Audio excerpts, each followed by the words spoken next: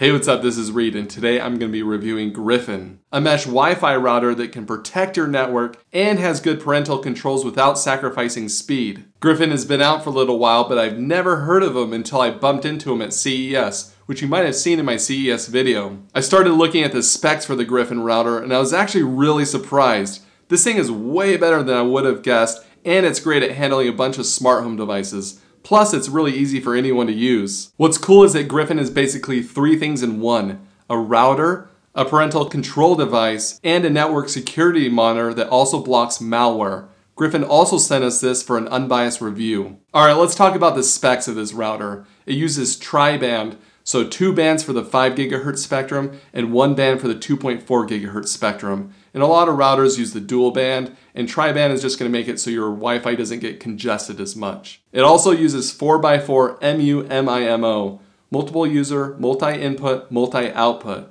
And what that means is 4 devices that are compatible with that can have a steady stream to the router, so they have a constant stream to Netflix or a game, and you're not going to have the router jumping back and forth between those devices. It also uses a ½ gig of RAM and 4 gigs of flash memory. And you're probably wondering, are all these specs even good? Well, in comparison, the Orbi Mesh Wi-Fi router uses the same specs, so yes, they are pretty good. It also has 6 antennas, but they're internal, which helps the Gryphon keep a nice clean look. It has an LED light underneath that looks good, and it can be turned off at night if you want. The device also has some weight to it, so it feels like it's premium quality. What's nice is that you can just start off by buying one for about $200, and it will cover a house up to 3,000 square feet.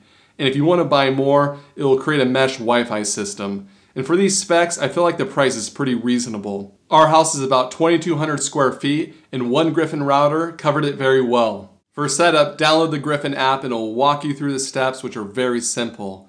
You give the router the same name and password as your previous Wi-Fi router, and all your devices will connect to it, and you just disable your old Wi-Fi router. I had a few smart light bulbs that I had to flip the switch on and off to get it reconnected, but it was a fairly painless process to get all our smart home devices connected. In the app, you can create users that you can assign profiles to. It has some defaults for the age group that you select for each user, and that can be adjusted, and more on that in a bit. Then you will want to assign device names to the devices on the network. This is one of my main annoyances with Gryphon. It isn't easy to name the devices. A lot of them say unknown, and it doesn't show the IP address unless you click on it. Even if you could just sort by IP addresses, that would help so much, because then I could just use the Fing app and see which IP address belongs to which device. Hopefully something like this can be easily improved with an app update. Once the devices that you want to monitor are labeled, you can assign them to users. As I mentioned, it also has parental controls. It has safe search for YouTube.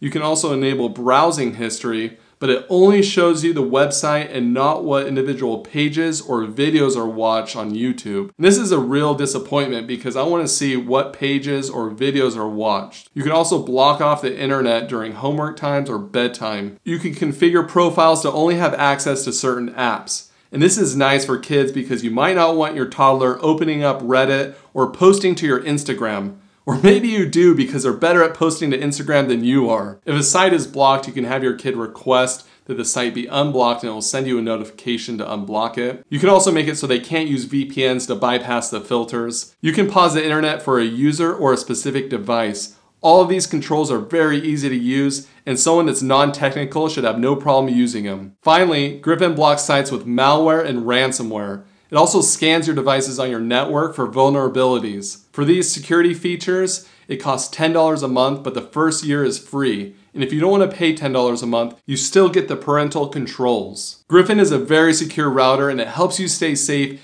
even if you're not a network security expert. Like, it doesn't have default passwords, the ports are stealth, and it does a lot of other things behind the scenes. How does it compare with other options out there? You might have heard of Disney's Circle, and they art poison the whole network.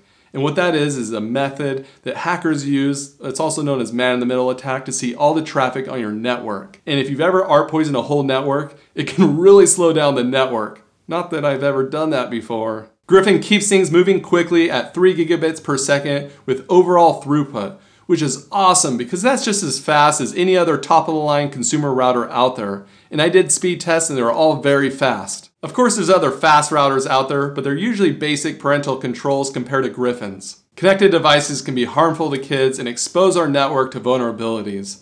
I have a daughter who uses an iPad and of course a lot of smart home devices in my house, so this subject is really important to me. If you're looking for a fast router or a mesh Wi-Fi system, then I think Gryphon could be a good option for you.